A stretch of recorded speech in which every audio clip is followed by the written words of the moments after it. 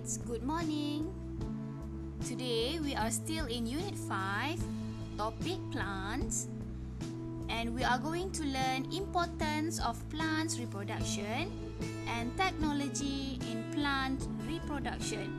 Hari ini kita akan belajar kepentingan pembiakan tumbuh-tumbuhan dan juga teknologi dalam pembiakan tumbuh-tumbuhan.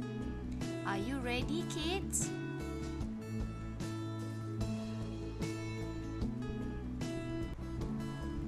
We will start our lesson today with importance of plants reproduction.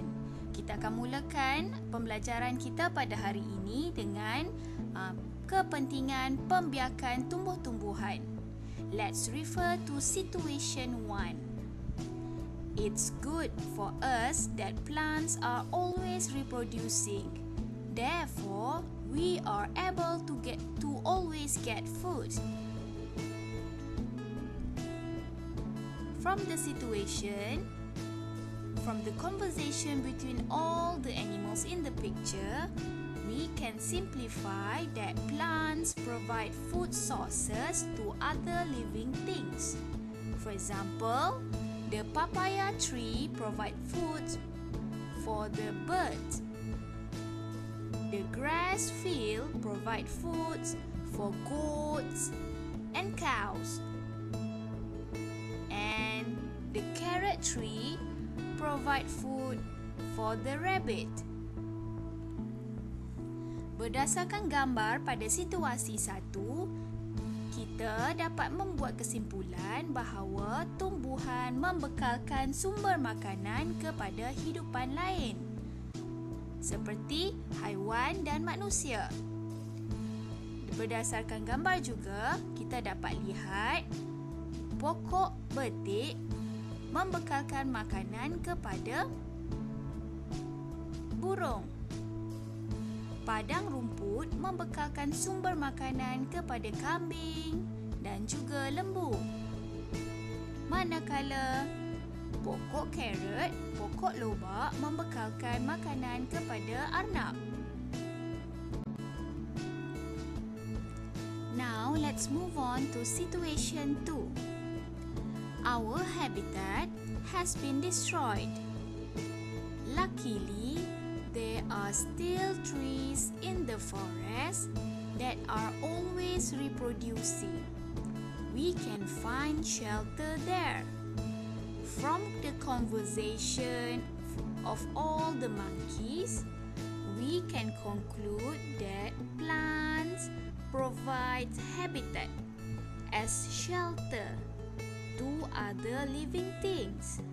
Daripada situasi 2 dan perbualan di antara kesemua haiwan dalam situasi 2, kita dapat membuat kesimpulan bahawa plants, tumbuh-tumbuhan membekalkan tempat tinggal sebagai tempat berlindung kepada hidupan lain, khususnya kepada haiwan. Seperti yang murid-murid dapat lihat dalam gambar situasi 2, tempat berlindung bagi semua haiwan ini telah dimusnahkan. Jadi, haiwan-haiwan ini perlu berpindah ke tempat lain untuk mencari tempat berlindung yang baru. So, this is the second important of plants reproduction. Animals need plants as a habitat or a shelter.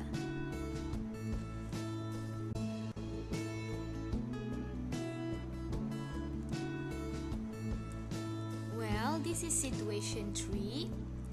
The importance of plants reproduction. Wow, the air here is fresh.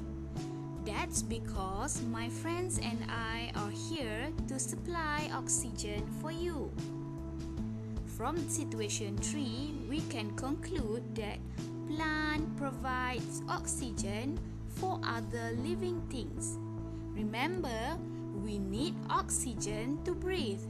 If there is no oxygen, human and animals cannot breathe. Daripada situasi 3, kita dapat membuat kesimpulan bahawa tumbuhan membekalkan oksigen untuk hidupan lain, khususnya manusia dan juga haiwan. Manusia dan juga haiwan memerlukan oksigen untuk bernafas. Tanpa oksigen, kita tidak dapat bernafas.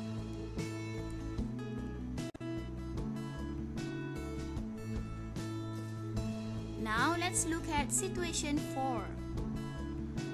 We are made of wood. It's good that the trees in the forest are still reproducing to supply wood. As you can see in the picture, there are many types of furnitures that are made of wood. Wood come from the trees. So, from situation 4, we can conclude that plants provide wood to make furnitures. Daripada situasi 4, murid-murid dapat perhatikan terdapat pelbagai jenis perabot yang dihasilkan daripada kayu. Kayu berasal daripada tumbuh-tumbuhan.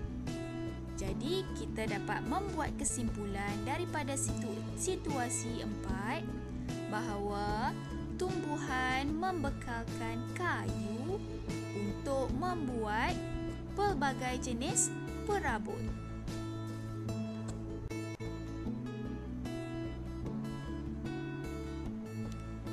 Now, let's move on to our second topic for today. Teknologi in plants reproduction. Kita teruskan dengan tajuk kedua kita pada hari ini, iaitu teknologi dalam pembiakan tumbuh-tumbuhan.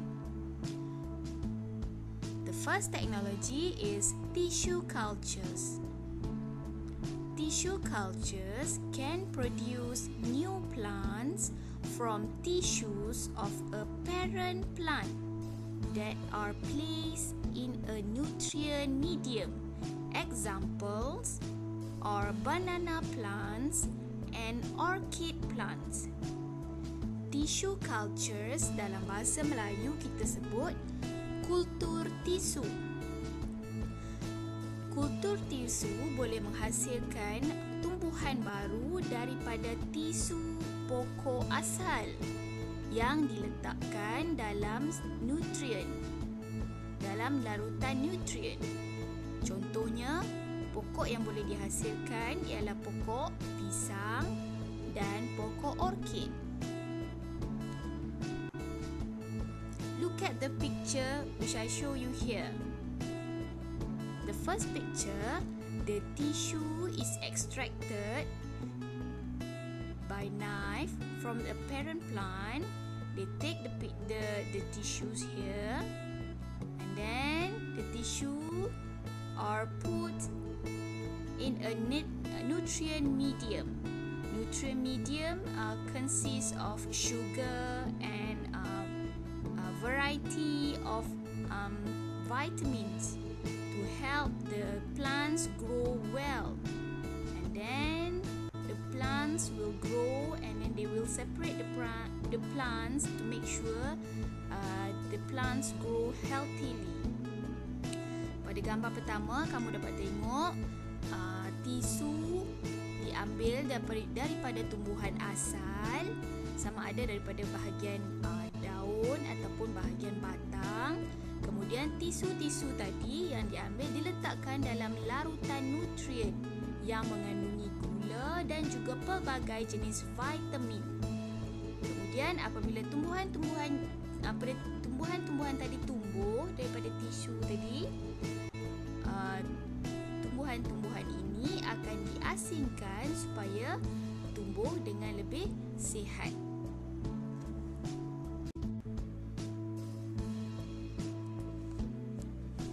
Okay kids, the second technology that can be used in plants reproduction is marcottage. Marcottage can increase the number of plants without planting seeds. Examples are mango trees and lime lime trees. Teknologi kedua yang boleh digunakan dalam pembiakan tumbuh-tumbuhan ialah marcottage. Marcottage dalam bahasa Melayu adalah teknik tut. T-U-T, tut. Marcottage ataupun tut boleh meningkatkan bilangan tumbuh-tumbuhan tanpa perlu menanam biji benih. Contoh tumbuhan yang boleh digunakan dalam teknik marcottage atau tut ini ialah buah pokok mangga dan pokok limau. As you can see, there are 5 pictures in the slide I show you here. The first picture, find a suitable twigs or branch. Cari ranting ataupun dahan yang bersesuaian and you peel off the skin of the twig using knife. Okay, kupaskan ataupun buang kulit ranting tadi, twigs, ranting, sehingga kamu nampak ada lapisan bahagian dalam yang berwarna putih. Itu langkah pertama. Langkah kedua, second step, put mixture of soil, sand and coconut waste at the white area.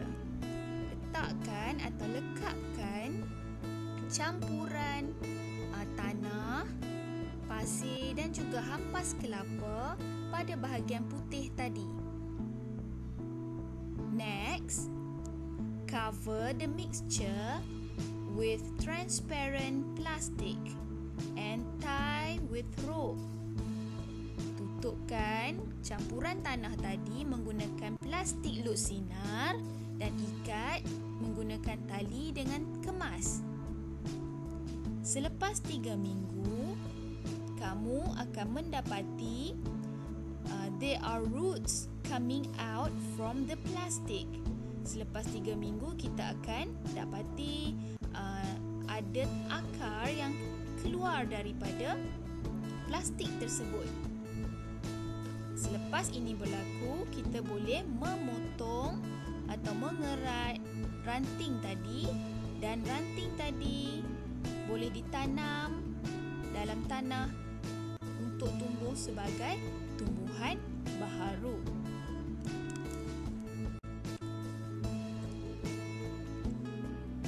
Okay kids, this is your task for this week. Refer to Science textbook, page 78. Answer all the question in the science exercise book. Jawab soalan ini dan sertakan jawapan dalam buku penulisan sains kamu. Kamu boleh memilih sama ada untuk melukis gambar ataupun fotostat gambar-gambar tersebut. Ini cikgu tuliskan bagaimana kamu perlu tuliskan soalan seperti ini dan jawapan, cara nak tulis soalan atau jawapan kamu. Okey. 1A 1 2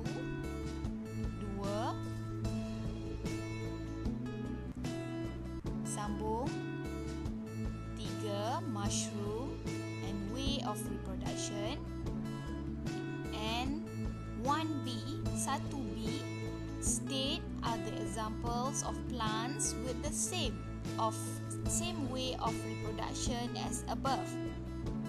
As you know, mushroom through spores, you find out what are the plants that reproduce through spores other than mushroom. Cik tak nak terima mushroom dah. You cari satu lagi tumbuhan yang mana membiak melalui spores. You write down here. And then bougainvillea reproduce through stem cutting. Find another plant, cari tumbuhan lain selain daripada bougainvillea yang membiak melalui stem cutting, and you write down the answer here. An onion ground stem, you write down here the answer. Cik tak nak onion, cik tak nak ulang jawapan yang sama, you find other plants. Okay, question number 2. What is the importance of plant reproduction? We've learned before, kita dah belajar sebelum ni dalam video ni juga, awak boleh tengok balik. There are 4 importance of plants reproduction.